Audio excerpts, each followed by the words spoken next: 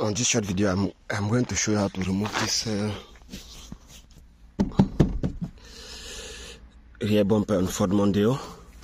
You need to remove one here. You remove the second there. If you remove the headlight, it's good. Then you need to go down. You need to release this 4 of them that you see down here.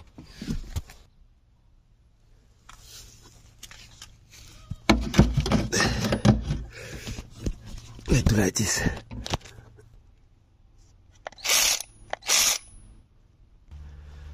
Now I need to release everything here that is inside here.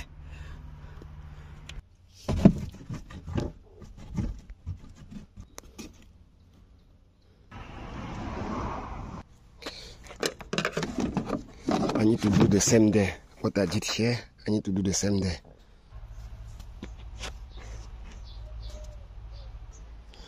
And this is everything. This is how you remove the rear bumper on Ford Mondeo. Like and subscribe. Bye.